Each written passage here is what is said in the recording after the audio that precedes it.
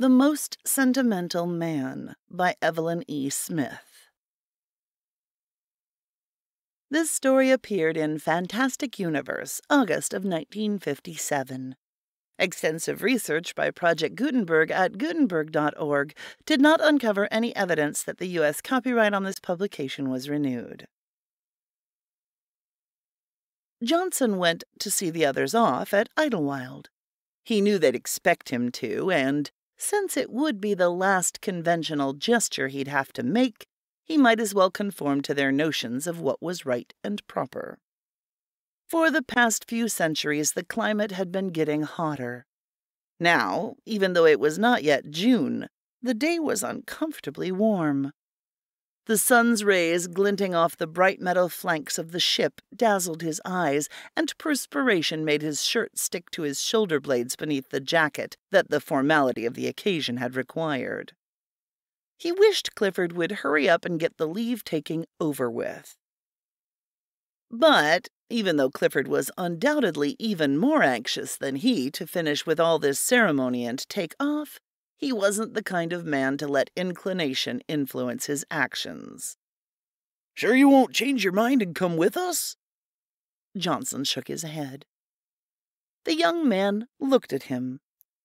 Hatred for the older man's complication of what should have been a simple departure showing through the pellicule of politeness. He was young, for since this trip had only slight historical importance and none of any other kind, the authorities had felt a junior officer entirely sufficient. It was clear, however, that Clifford attributed his commandership to his merits, and he was very conscious of his great responsibility. "We have plenty of room on the ship," he persisted. "There weren't many left to go. We could take you easily enough, you know." Johnson made a negative sign again. The rays of the sun beating full upon his head made apparent the gray that usually blended into the still thick blonde hair. Yet, though past youth, he was far from being an old man. "I've made my decision," he said, remembering that anger now was pointless. If you're just too proud to change your mind," the young commander said, less certainly. "I'm sure everyone will understand if... Johnson smiled. "No, it's just that I want to stay, that's all." But the commander's clear blue eyes were still baffled, uneasy, as though he felt he had not done the utmost that duty, not duty to the service, but to humanity, required. That was the trouble with people, Johnson thought. When they were most well-meaning, they became most troublesome. Clifford lowered his voice to an appropriately funeral hush, as a fresh thought obviously struck him. "I know, of course, that your loved ones are buried here, and perhaps you feel it's your duty to stay with them?" At this, Johnson almost forgot that anger no longer had any validity. By loved ones, Clifford undoubtedly had meant Eleanor and Paul. It was true that Johnson had had a certain affection for his wife and son when they were alive. Now that they were dead, they represented an episode in his life that had not, perhaps, been unpleasant, but was certainly over and done with now. Did Clifford think that was his reason for remaining? Why, he must believe Johnson to be the most sentimental man on earth. And, come to think of it, Johnson said to himself, amused, I am, or soon will be, just that. The commander was still unconsciously pursuing the same train of thought. It does seem incredible, he said in a burst of boyish candor that did not become him, for he was not that young, that you'd want to stay alone on a whole planet. I mean to say, entirely alone. There will never be another ship, you know. At least, not in your lifetime. Johnson knew what the other man was thinking. If there'd been a woman with Johnson now, Clifford might have been able to understand a little better how the other could stick by his decision. Johnson wriggled as sweat oozed stickily down his back. "For God's sake," he said silently, "take your silly ship and get the hell off my planet." Aloud, he said, "It's a good planet. A little worn out, but still in pretty good shape. Pity you can't trade in an old world like an old car, isn't it?" "If it weren't so damned far from the center of things," the young man replied, defensively assuming the burden of all civilization, "we wouldn't abandon it. After all, we hate leaving the world on which we originated, but it's a long haul to Alpha Centauri, you know that, and a tremendously expensive one. Keeping up this place solely out of sentiment would be sheer waste. The people would never stand for the tax burden." "A costly museum, yes," Johnson agreed. How much longer were these dismal farewells going to continue? How much longer would the young man still feel the need to justify himself? "If only there were others fool enough, if only there were others with you.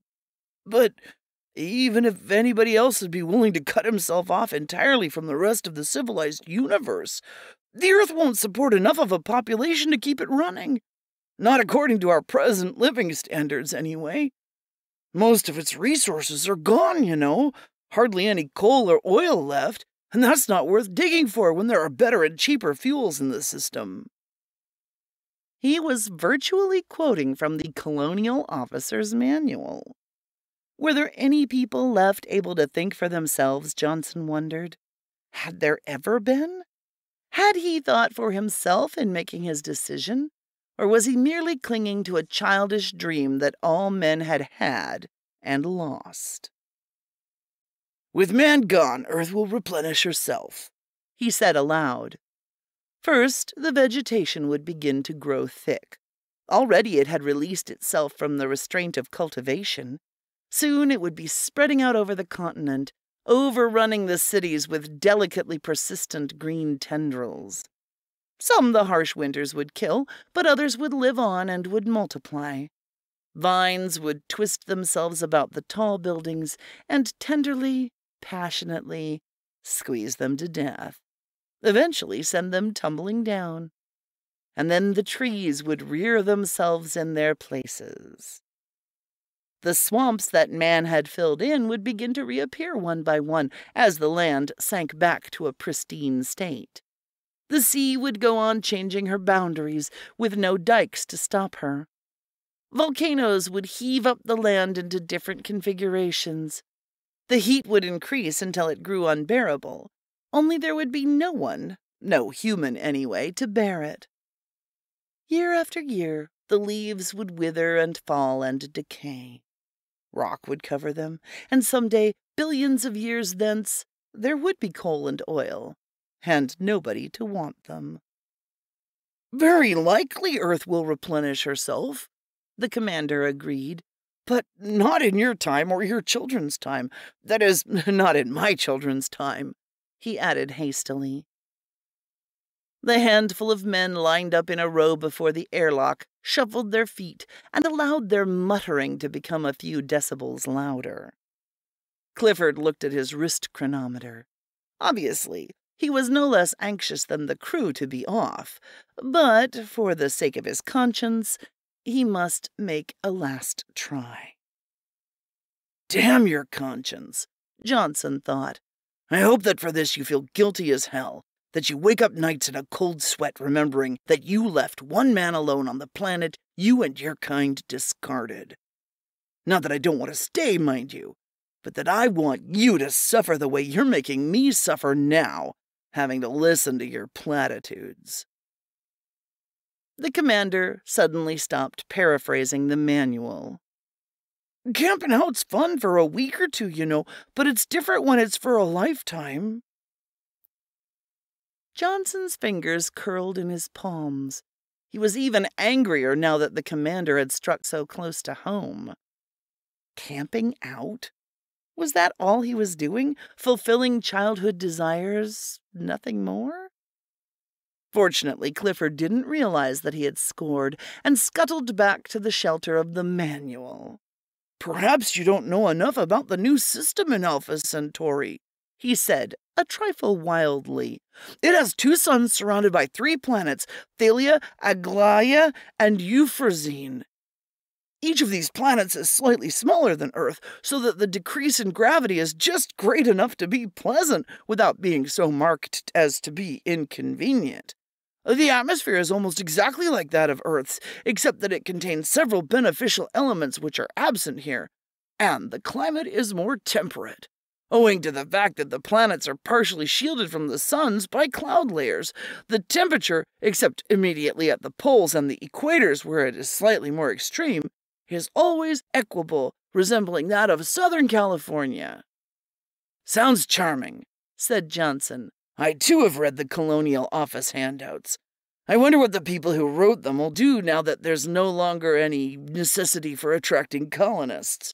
Everybody's already up in Alpha Centauri. Oh well, there'll be other systems to conquer and colonize." "The word conquer is hardly correct," the commander said stiffly, "since not one of the 3 planets had any indigenous life forms that was intelligent." "Or life forms that you recognized as intelligent," Johnson suggested gently. Although, why should there be such a premium placed on intelligence, he wondered. Was intelligence the sole criterion on which the right to life and to freedom should be based? The commander frowned and looked at his chronometer again. "Well," he finally said, "since you feel that way and you're sure you've quite made up your mind, my men are anxious to go." "Of course they are," Johnson said, managing to convey just the right amount of reproach. Clifford flushed and started to walk away. "I'll stand out of the way of your jets," Johnson called after him. "It would be so anticlimactic to have me burned to a crisp after all this. Bon voyage." There was no reply. Johnson watched the silver vessel shoot up into the sky and thought, "Now is the time for me to feel a pang, or even a twinge. But I don't at all. I feel relieved, in fact, but that's probably the result of getting rid of that fool Clifford." He crossed the field briskly, pulling off his jacket and discarding his tie as he went. His ground car remained where he had parked it, in an area clearly marked "No Parking." They'd left him an old car that wasn't worth shipping to the stars. How long it would last was anybody's guess. The government hadn't been deliberately illiberal in leaving him such a shabby vehicle. If there had been any way to ensure a continuing supply of fuel, they would probably have left him a reasonably good one. But since only a little could be left, allowing him a good car would have been simply an example of conspicuous waste, and the government had always preferred its waste to be inconspicuous. He drove slowly through the broad boulevards of Long Island, savoring the loneliness. New York, as a residential area, had been a ghost town for years, since the greater part of its citizens had been among the first to emigrate to the stars. However, since it was the capital of the world and most of the interstellar ships, particularly the last few, had taken off from its spaceports, it had been kept up as an official embarkation center. Thus, paradoxically, it was the last city to be completely evacuated. And so, although the massive but jerry-built apartment houses that lined the streets were already crumbling, the roads had been kept in fairly good shape and were hardly cracked at all. Still, here and there the green was pushing its way up in unlikely places.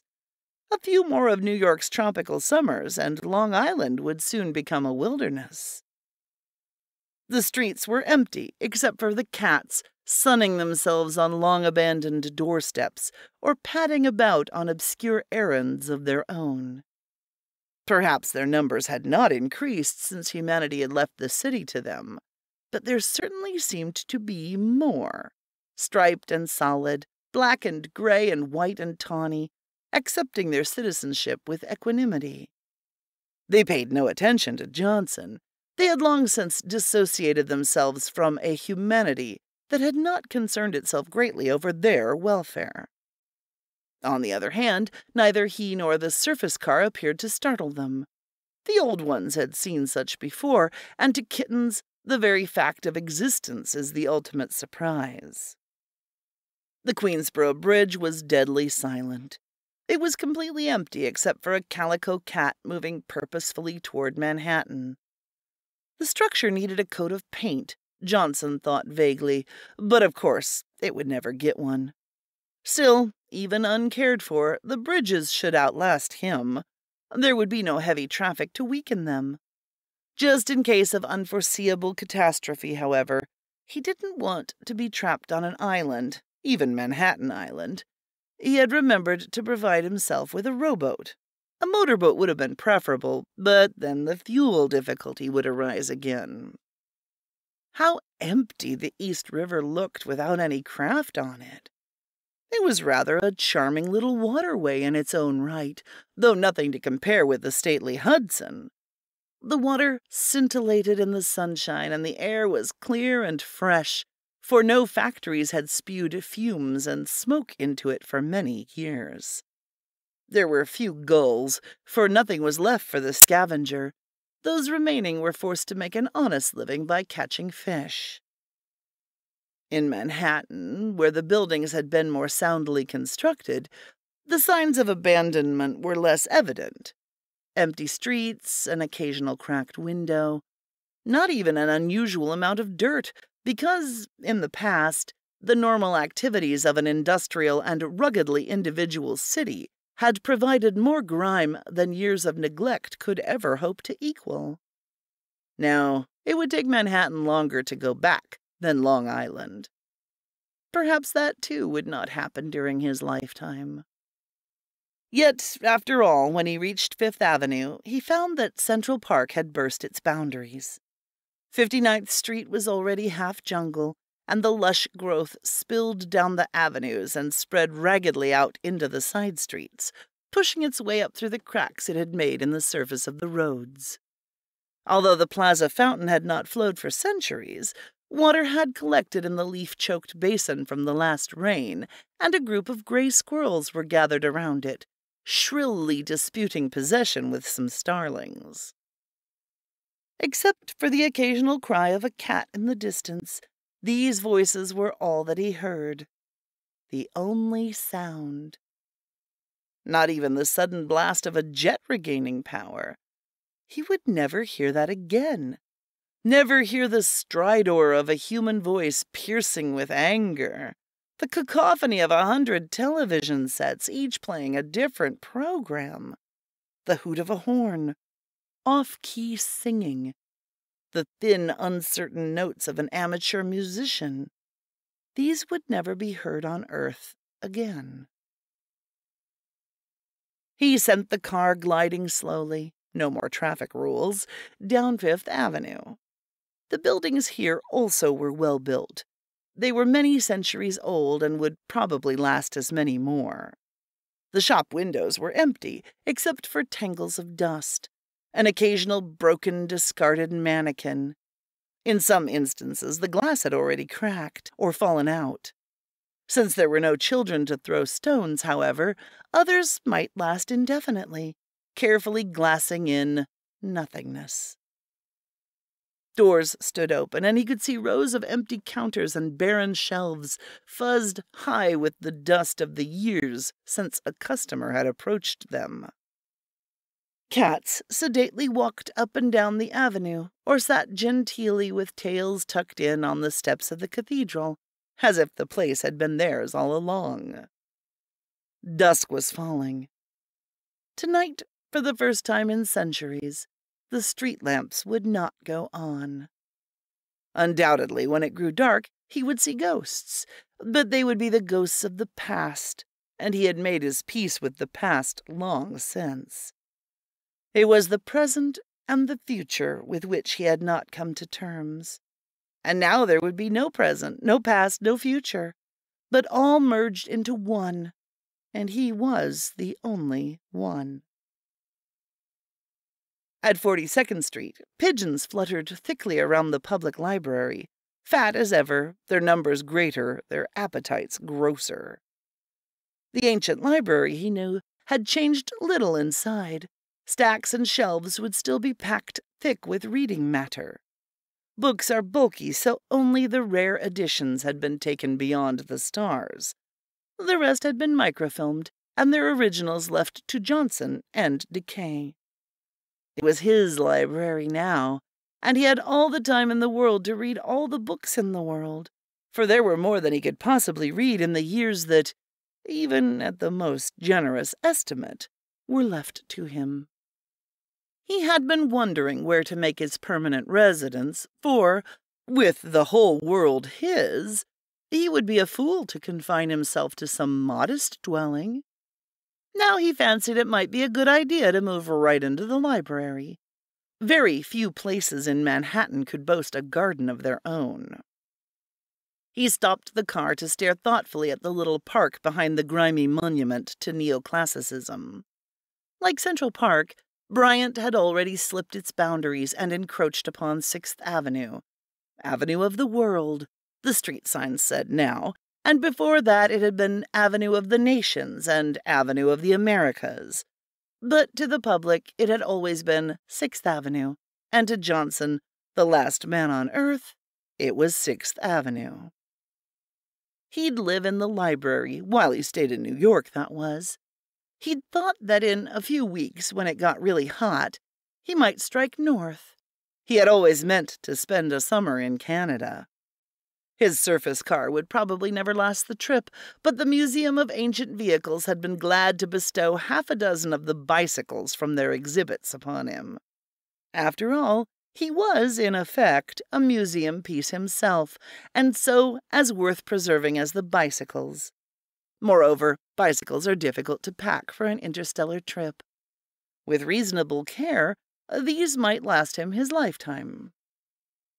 But he had to have a permanent residence somewhere, and the library was an elegant and commodious dwelling, centrally located. New York would have to be his headquarters, for all the possessions he had carefully amassed and collected and begged and, since money would do him no good anymore, bought, were here. And there were by far too many of them to be transported to any really distant location. He loved to own things. He was by no means an advocate of Rousseau's complete return to nature. Whatever civilization had left that he could use without compromise, he would, and thankfully. There would be no electricity, of course, but he had provided himself with flashlights and bulbs and batteries. Not too many of the last, of course, because they'd grow stale. However, he'd also laid in plenty of candles and a vast supply of matches. Tins of food and concentrates and synthetics, packages of seed should he grow tired of all these and want to try growing his own. Fruit he knew would be growing wild soon enough. Vitamins and medicines. Of course, were he to get really ill or get hurt in some way, it might be the end. But that was something he wouldn't think of. Something that couldn't possibly happen to him. For his relaxation, he had an antique, hand-wound phonograph, together with thousands of old-fashioned records. And then, of course, he had the whole planet, the whole world to amuse him. He even had provided himself with a heat-ray gun and a substantial supply of ammunition, although he couldn't imagine himself ever killing an animal for food. It was squeamishness that stood in his way rather than any ethical considerations, although he did indeed believe that every creature had the right to live. Nonetheless, there was the possibility that the craving for fresh meat might change his mind for him. Besides, although hostile animals had long been gone from this part of the world, the only animals would be birds and squirrels and, farther up the Hudson, rabbits and chipmunks and deer. Perhaps an occasional bear in the mountains. Who knew what harmless life form might become a threat, now that its development would be left unchecked? A cat, sitting atop one of the stately stone lions outside the library, met his eye with such a steady gaze of understanding, though not of sympathy, that he found himself needing to repeat the by now almost magic phrase to himself. Not in my lifetime, anyway. Would some intelligent life form develop to supplant man? Or would the planet revert to a primeval state of mindless innocence? He would never know, and he didn't really care. No point in speculating over unanswerable questions. He settled back luxuriously on the worn cushions of his car. Even so little as 20 years before, it would have been impossible for him, for anyone, to stop his vehicle in the middle of 42nd Street and 5th Avenue purely to meditate. But it was his domain now. He could go in the wrong direction on one-way streets, stop wherever he pleased, drive as fast or as slowly as he would, and could, of course. If he wanted to do anything as vulgar as spit in the street, he could. But they were his streets now, not to be sullied. Cross the roads without waiting for the lights to change? It would be a long, long wait if he did. Go to sleep when he wanted, eat as many meals as he wanted whenever he chose. He could go naked in hot weather, and there'd be no one to raise an eyebrow. Deface public buildings, except that they were private buildings now, his buildings. Idle without the guilty feeling that there was always something better he could and should be doing, even if there were not. There would be no more guilty feelings. Without people and their knowledge, there was no more guilt. A flash of movement in the bushes behind the library caught his eye. Surely that couldn't be a fawn in Bryant's Park. So soon? He'd thought it would be another 10 years at least before the wild animals came sniffing timidly along the Hudson, venturing a little further each time they saw no sign of their age-old enemy. But probably the deer was only his imagination. He would investigate further after he had moved into the library. Perhaps a higher building than the library. But then he would have to climb too many flights of stairs. The elevators wouldn't be working. Silly of him to forget that. There were a lot of steps outside the library, too. It would be a chore to get his bicycles up those steps. Then he smiled to himself. Robinson Crusoe would have been glad to have had bicycles and steps and such relatively harmless animals as bears to worry about. No, Robinson Crusoe never had it so good as he, Johnson, would have. And what more could he want? For whoever before in history had had his dreams, and what was wrong with dreams after all, so completely gratified?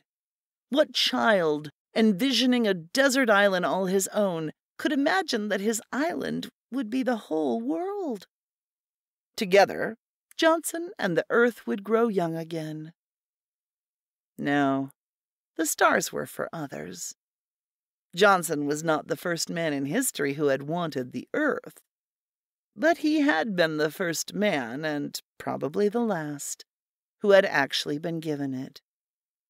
And he was well content with his bargain. There was plenty of room for the bears, too.